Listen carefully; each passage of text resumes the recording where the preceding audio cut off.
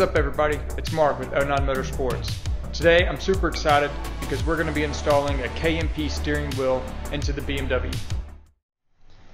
So here's the absolutely beautiful KMP steering wheel. The KMP Drivetrain Solutions company is actually based out of the Netherlands, and they basically make bolt-on applications that don't throw any codes for airbags or any other codes when you swap out your stock steering wheel to an aftermarket.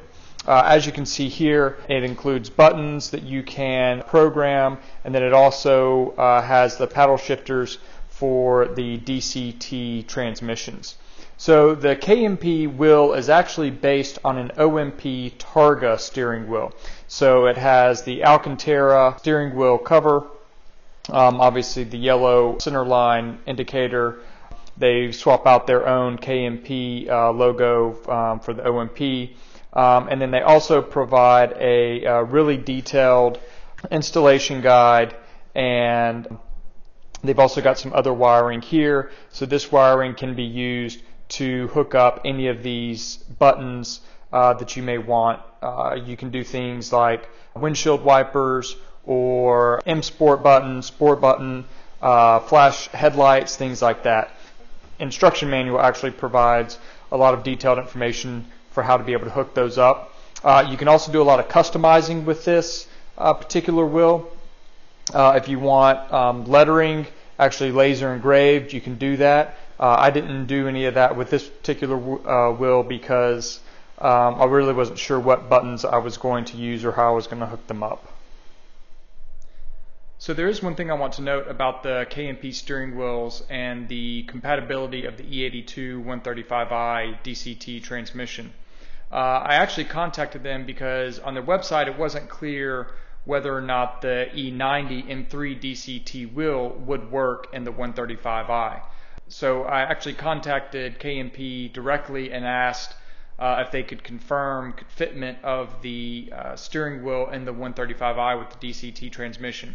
They actually said that they had had some issues with that. They were trying to work that out, and they actually asked me to send in my stock steering wheel. That would allow them to figure out the wiring and make sure and confirm that it fit. So I did that. They actually adjusted the wiring for the 135i steering wheel and then confirmed that it did work with the DCT. Alright, so to get started, we'll have to get the stock steering wheel off. There's really only a couple of tools that you'll need to be able to do that. The first one will be basically just a flathead screwdriver, and then after that we will need just a 16mm socket on an impact gun, or you might be able to do it with a breaker bar or something like that. Let's get started. Alright, so we're here at the interior with the stock steering wheel. The first thing that we have to do is we actually have to get the airbag off. And so to actually get this off, you actually have to release two clips from the back side. So they can be a little difficult to see. Let's see if we can get this set up here. So you'll actually see that there is a little indentation right here. It's like almost a little cut in the back of the steering wheel. And what you simply do is you just take your flathead screwdriver, you insert it, and you'll feel a little bit of a resistance. And as you put that in, the steering wheel airbag will kind of pop out, and then you just need to do that on the other side, and the airbag will pop right off. So we'll start on this right side first, and then I'll switch over to the left side, do the same, and it'll easily pop out.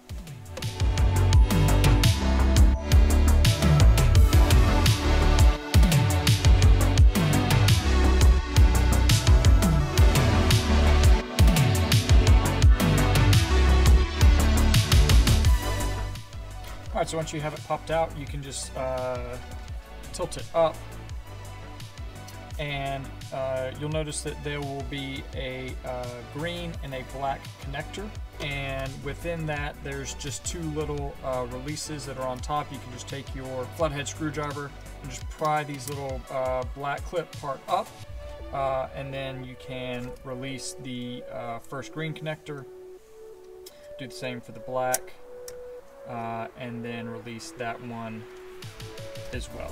Obviously you want to disconnect the battery in the back So be sure you do that before you get started. All right, and there it is, it's out.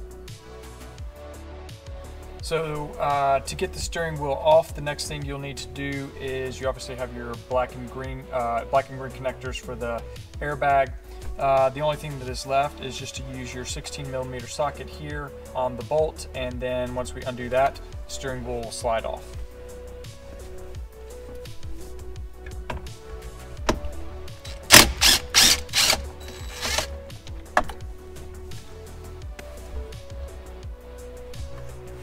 So there we go, all done. All right, so now that we have the steering wheel removed, the next thing we need to do is actually remove this top steering wheel column cover. And so to do that, you just need a little interior pry bar.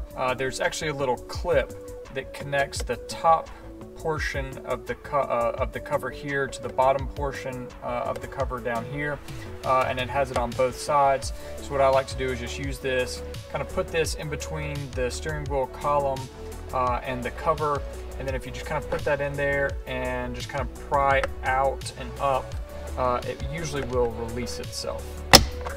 There you go, just like that, and then do that on the other side as well.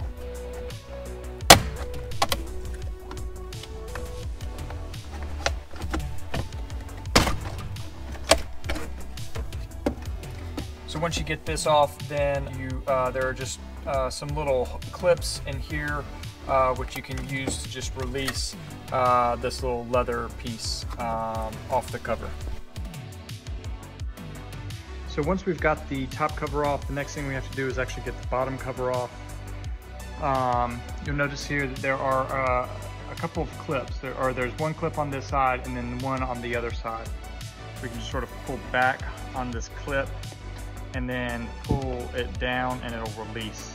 And so once we do that on both sides, we can get the bottom cover off.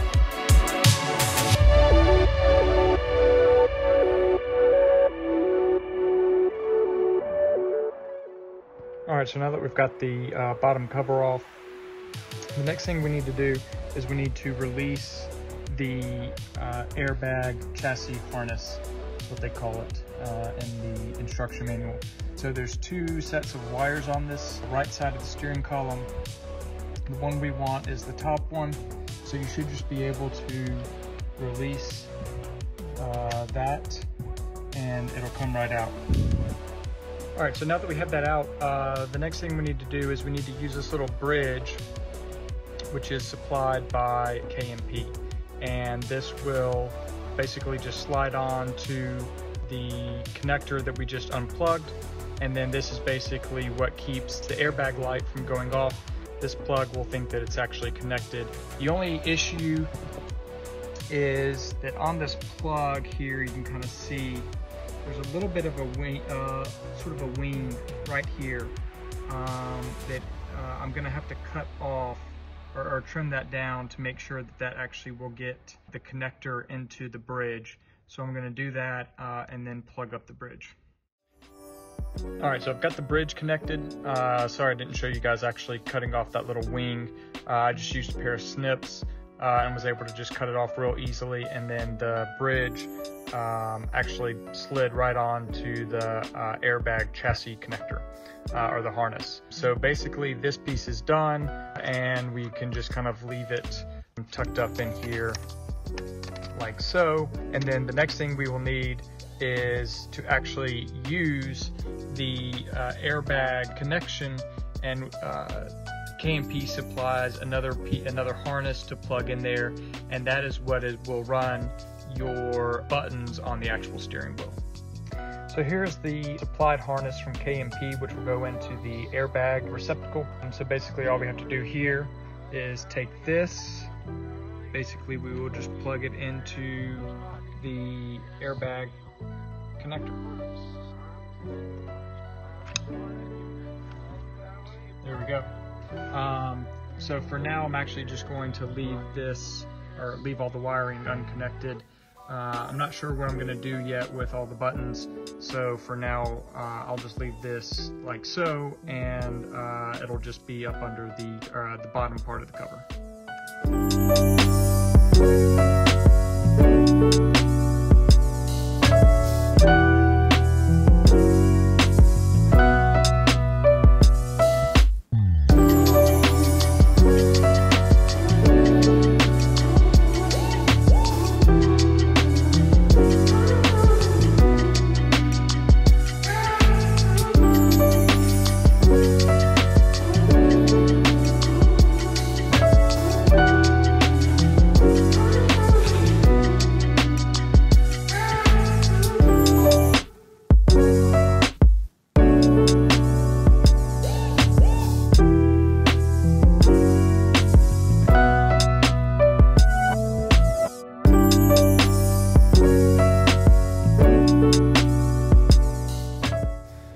got pretty much everything ready to go at the steering column. We've got the old steering wheel off. We've got the new electrical connectors in for the KMP wheel. The next thing we basically need to do is we need to take the KMP wheel apart, which will include these bolts here to take the steering wheel itself off. Then there's a couple more bolts for the fixed mount. Once we get that apart, then we can put it, we can assemble it back together inside the car. So to get the steering wheel off, you'll just need to remove these 6 bolts, and you can use a T25 Torx bit to do that.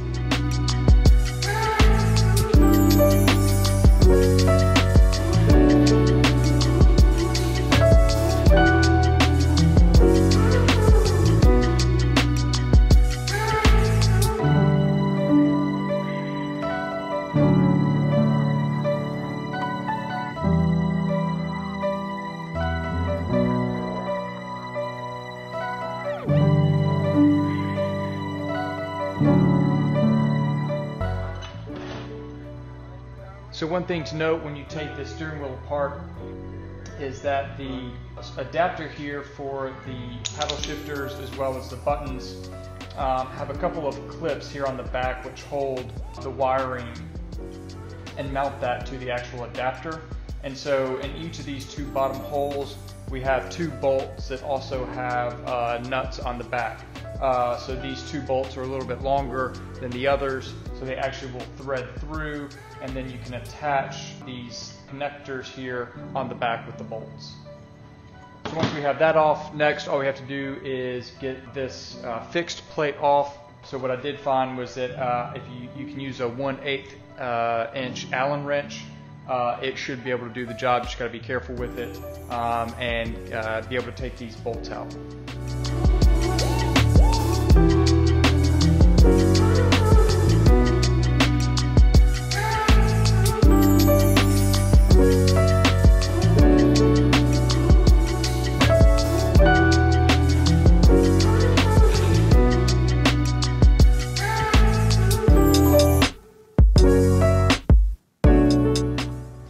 Alright, so now that we have everything deconstructed, you can see here that there are a couple of wires here on the back, a couple connectors. So these 2 will go into the connectors on the actual steering wheel ring. And now we do actually have access, so we can now slide this onto the actual steering wheel. We can put our bolt on, we can put these back through, and make sure everything is connected, and then we will just put the steering wheel back together in the car. So let's get to it. So the first thing we'll do is we will have to connect these electrical connectors to these 2 pinouts here, and then once we get that done, we will actually connect the adapter onto the tooth portion of the column here, and then we will thread on the bolt and we'll tighten all that down. For these 2 connectors, you'll notice that one of them has a right, the other one should have a left on it, but this one didn't come with a left. They usually say right and left, and so you know that this right one goes in the right side pin connector, and then the left one goes in the left side.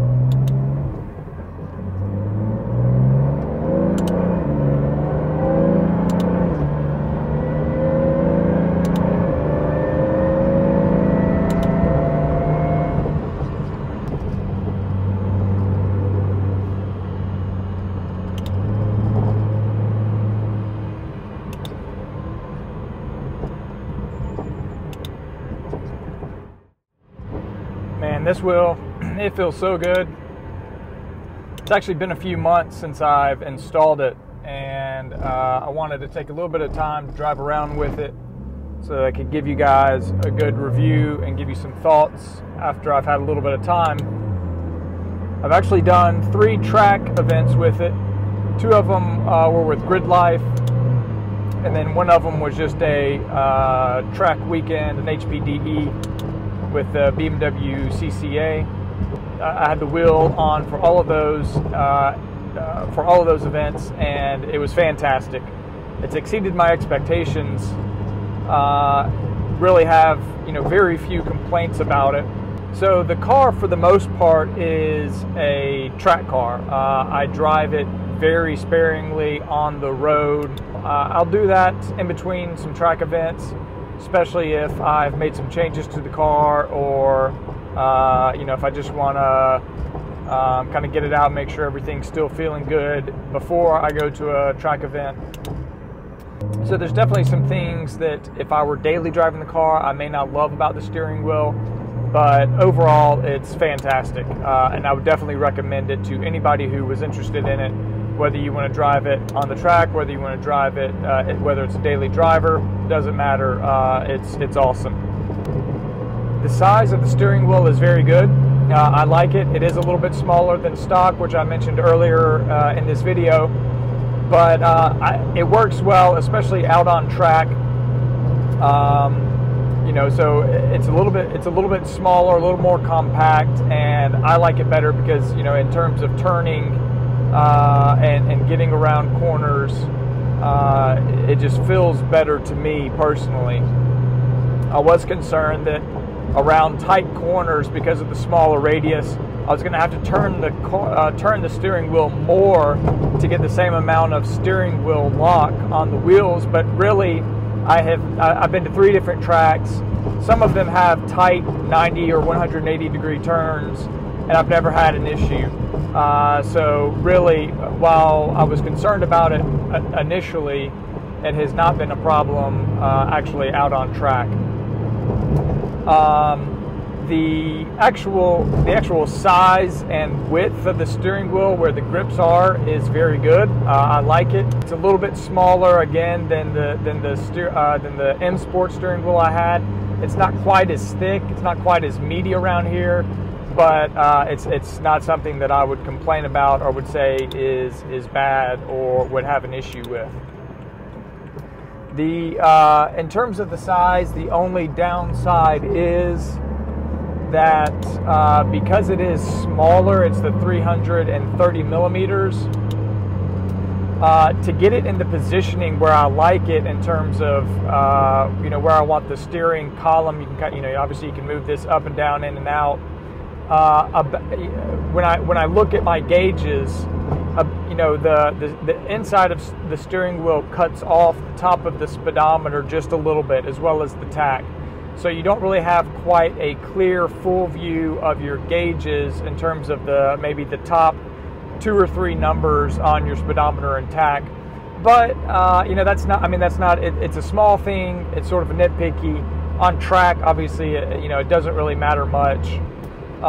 In terms of the electronics, it's been flawless. I've been out on track. I've driven it around town just a little bit, and I have never had an issue where I select a gear and the car does not respond. Anytime I do an upshift or a downshift, the car responds and gives me the correct gear. So I've never had any issue in terms of clicking the gear and it not doing anything. Every time I click a gear on track or around town, it always responds just like the stock steering wheel would. I've never had any issue with any codes or anything being thrown up. So, obviously we've gone over the wiring with how you wire everything in, and I've never had any issue with the codes so far. I will say one thing to note is that because you have the spacer and it puts the steering wheel a little bit closer to you, so the windshield wiper and the blinker switches are a little bit further away. They're not quite as close, so you kind of have to get used to it. You kind of have to think about it, where normally you could just hit that nice and easily. with the stock steering wheel. With this one, you kind of have to move, you kind of have to push your hands a little bit more forward than normal, but that's pretty standard with putting on any sort of aftermarket steering wheel. Often you will have, it will be closer to you, and you'll have your windshield wiper fluid or your windshield wipers or your blinkers a little bit further away. My favorite feature so far, which likely is probably everybody's in terms of why they may buy the steering wheel, is the gear selectors, the feel of them, the response is just second to none. I mean, these are legitimately motorsport components. They're made of carbon fiber, and they're solid. They feel very, very good. The return on them is very quick, and they're just on track when you just hit the gear. It feels great. Even when you're into a braking zone and you're going down multiple gears, they just do a great job of releasing back to their normal position for you to grab the next gear. They are beautifully made. Obviously, the aesthetics of them are just fantastic. So pretty much to sum up everything, the wheel is fantastic. Absolutely love it. I would highly recommend it. I hope that you guys enjoyed the video. I hope if anybody's installing one or thinking about installing one, it's quite easy. And I hope that this video is useful for you. If you liked it, give me a thumbs up. Maybe subscribe to the channel. We're going to be doing more content like this, as well as you can check out the videos from our track days. We went to AMP, NCM in Bowling Green, and then also Barber. So check those out, and we'll see you guys in the next one.